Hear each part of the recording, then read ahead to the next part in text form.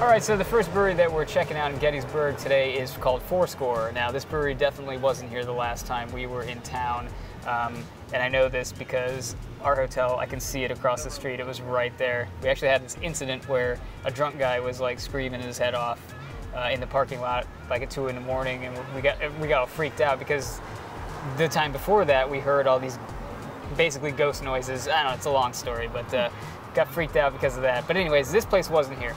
Yeah, they're super new.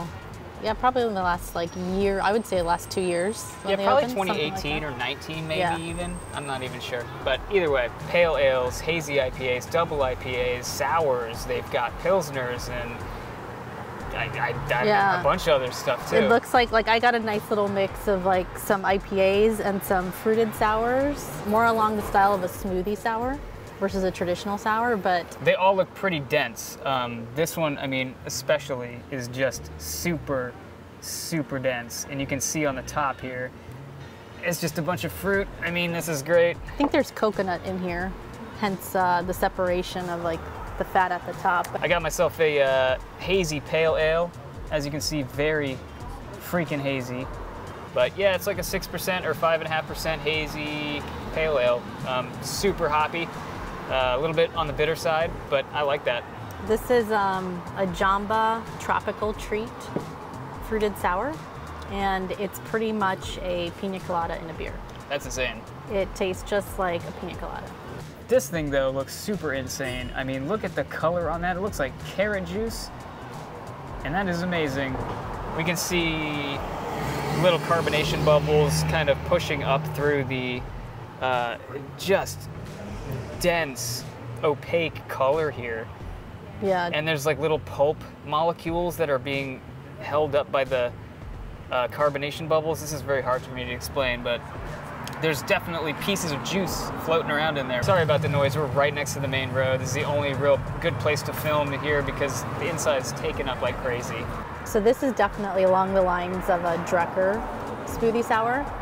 It's thick, very thick. It's almost all nectar juice. I'm getting pineapple, orange, tangerine, all the tropical notes. It's delicious, but I question whether it's actually beer. There comes a point where you hit this limit of like what's a beer and what can be just considered alcohol juice. Oh wow, yeah, that's good though. It's good. It's thick. God damn, that's really good. I mean, it's delicious, don't get me wrong. A beer, I mean, I guess technically you can call anything a beer. Yeah. Everything passes these days, right? So I guess it's fine, but like that's more of a juice, like a tart juice cocktail kind of thing. Yeah. Yeah. I mean, really. Like an alcohol smoothie. These two, however, look a little bit more like beers that you would traditionally see. What can you tell me about these two?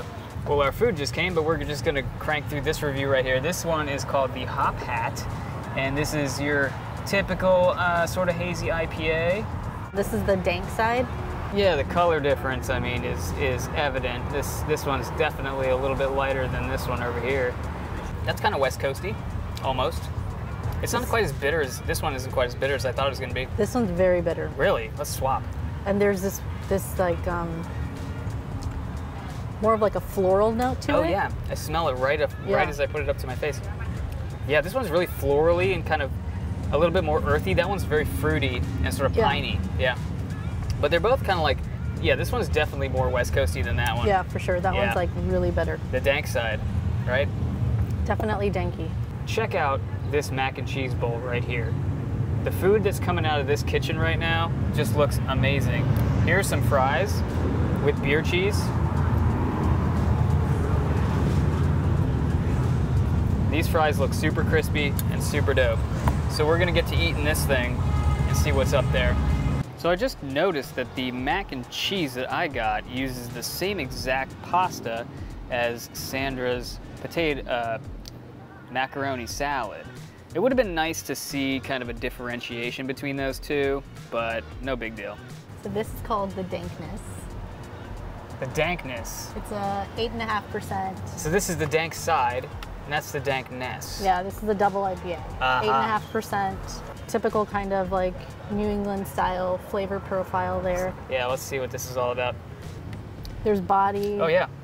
There's some sweetness from. There's a nice melon thing going on in there. Yeah, that's really good. Yeah, I'm more impressed with that one honestly than the single IPAs. To be frank, like if I was to come here, I would say the key players are probably the double IPAs and the sours are the standouts for sure. Wasn't much flavor to my mac and cheese. Wasn't much flavor to the potato salad or the pasta salad, right? Fries were really good, and the brisket's really good. It's really good. So yeah, some standouts, some average stuff too. But yeah, overall I'd say it's pretty good. Yeah, for sure. If we were to recommend breweries in Gettysburg, would this fall under the category of recommended? For sure. I would say yeah. I would say for the sours alone, you got to come. Double IPAs are pretty good. Yeah. There's kind of something for everybody. We didn't try any of the lighter stuff like the Pilsners or anything like that. The wit beers. They'd have like some farmhouse, I think saisons or farmhouse ales.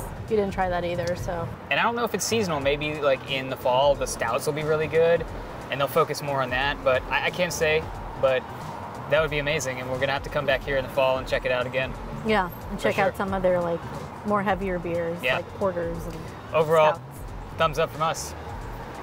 Okay, well here we are, day 2. We've eaten some breakfast and checked out of the hotel. We went over to Hanover because there's the Utz factory. You know, the guys that make the chips. But yeah, there's some definite snack attack action happening here. They have deep discounts on like every snack thing available. So it's great to stock up on pretzels and cheese puffs and whatever the hell else you need for your barbecues this summer. We ended up going to Fatbat Brewing Co, and we got a flight and we sat down and we were like, where are we going to film? And Sandra took one sip of the beer and was kind of like, you know what?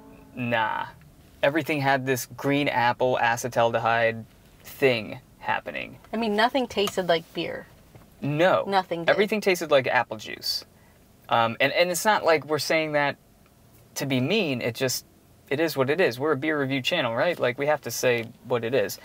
So we didn't actually even end up filming there. And then while we were inside, we got stuck there with one flight that we couldn't drink because it was awful.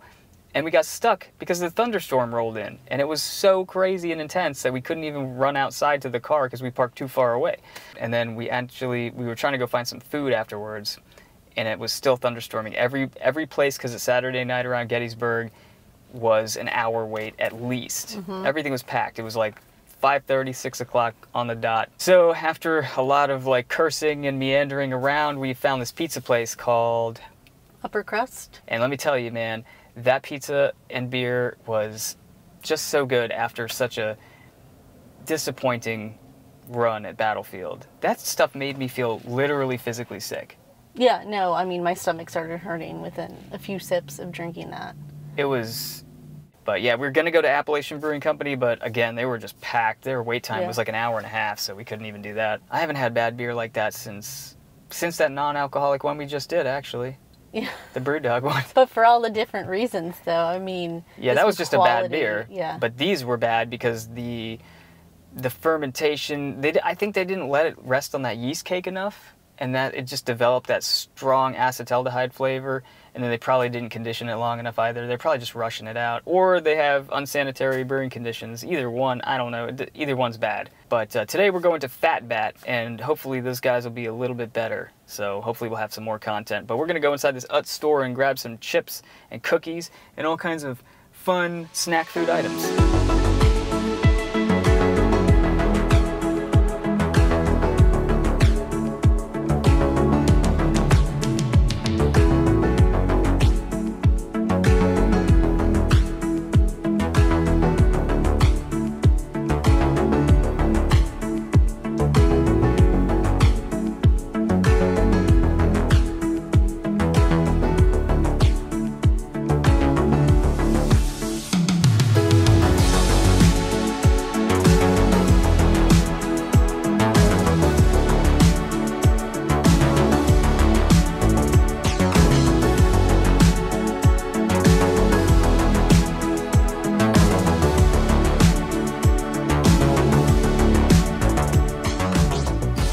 So we live south of town and raised our kids there. And again, when I was looking for something to do, it was kind of time. You know, my kids didn't really need me, you know, day to day anymore. So So we looked at town, and at the time, this is pre-COVID, the town of Hanover was really getting ready to take off. There was some things happening where there was revitalization efforts going on. And I thought, you know, it'd be nice to be in a downtown area where people can, you know, walk to you and walk around. And also I wanted to support that revitalization and start drawing people from out of town. At the time I worked in the Baltimore area, and people were coming up to go to Brew Fest and stuff like that in Philly, Pittsburgh, those kind of places. But I thought, you know what, we have a few brewers here in town. If we made this a brewery destination, it would really draw in more people.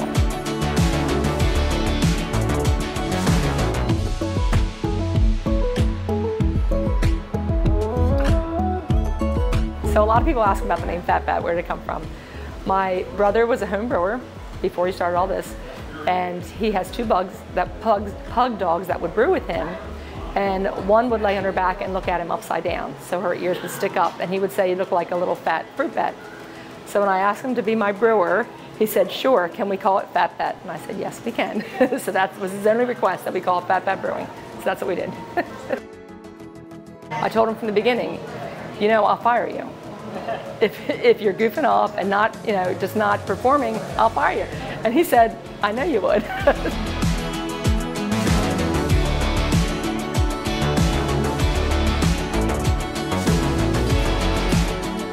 5-barrel system, and but one of our fermenters is a 10-barrel fermenter, and we do that for the Pigeon Pills because it's a lager and it takes longer to sit. But right now I have 12 tabs.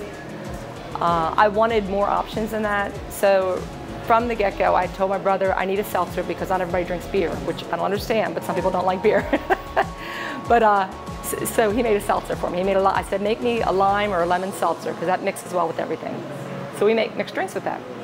Because I have the opportunity in Pennsylvania to carry Pennsylvania wines and liquors, but I only want to sell what we make.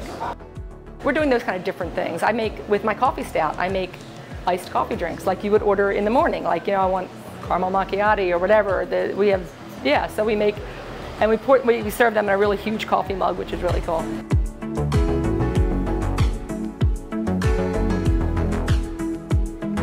We do have a little bit of an expansion plan in this building, like downstairs. I mentioned we're going to, I was talking about earlier about it, we're going to have what I call my dark beer room.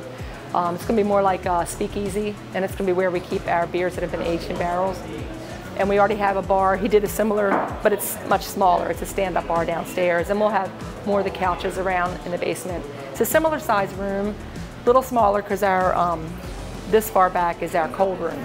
So it'll be a smaller, more intimate area, but that's where the dark beers will be served. That's my stage 2. Upstairs is stage 3. That'll be an event space. So many people have already asked to rent this out, and I'm like, well, we're open Thursday through Sunday. I'm not closing it to the public because that bothers me when I go somewhere and I'm like, what do you mean they're closed? I feel like an outsider. So we won't do that. Right now, we could do an event Monday, Tuesday, or Wednesday, but most people on a weekend. So my plan, my stage 3 is upstairs to open a space similar to this, but the bar would be against the back wall, so that then we can have more tables and it can be more, it can be overflow bar, but also people can rent that out. All right, guys, welcome back. We are at Fatbat Brewing Company here in Hanover, Pennsylvania. This is one of about 5 or 6 breweries that exist in the area at the moment. We are here, and we got this nice looking flight of beers here, of all different various styles. We've got the Fatbat. It's literally a bat that they serve it in, which is really cool. So let's get to it. This one is the Pilsner. We've already been kind of drinking this one. It's the Czech Pilsner, actually. Yeah, it's called the Pigeon Pills. Pigeon Pills. That's really good. Now these guys have only been open for about 2 months. Right. So they're probably the new kids on the block here. This Pilsner is quite good. I feel like it's like 85–95% of the way there. I feel like it's a little bit on the sweeter side, and it needs a little bit more body to it. But like overall, it's so close to being perfect that I can give that a total pass. Anyway, moving on. Let's do the what, number 1?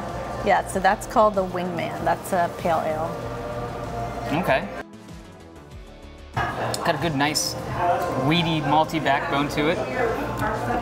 A decent amount of hop character there, but Yeah, that's a more traditional I was pale gonna say, ale. yeah. Nowadays we're so used to like this kind of overly bitter and hop forward pale ales that it's hard to kind of differentiate the line between a pale ale and an actual IPA.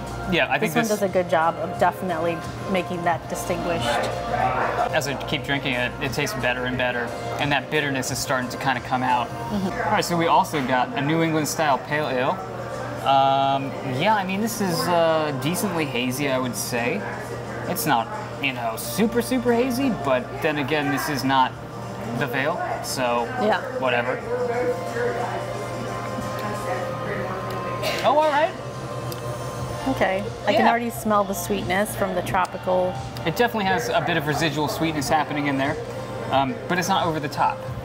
I think that bitterness that accompanies that right at the back end, it really kind of solidifies that beer. It's a little carbonated, a little overcarbonated? Overcarbonated. Perhaps. Slightly, but it's not bad. I kind of wish some of those fruit notes would come out a bit more, and I think, you know, maybe a bit more body would make it an excellent NEPA. I think the hoppiness is just right.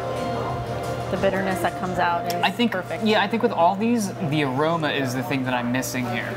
But the taste is totally there. I think this should be called a hazy IPA versus a NEPA. Yeah, I agree. Because New England style IPA, as everyone knows, is super just densely opaque. It's very opaque. This one's more on just like the hazy side versus thick and creamy. Whereas this one is more, you know, just hazy. Just hazy, yeah. So this one's a knockout coffee stout. I like that play on words there. Knockout coffee stout. It rhymes kind of. It's nice. Well, you want coffee to knock you out on your feet? I don't know. Definite coffee notes right up front on this one. Some maltiness, a little bit of sweetness, and kind of this like sort of laid back milky character to it. I feel like this is going to be pretty smooth.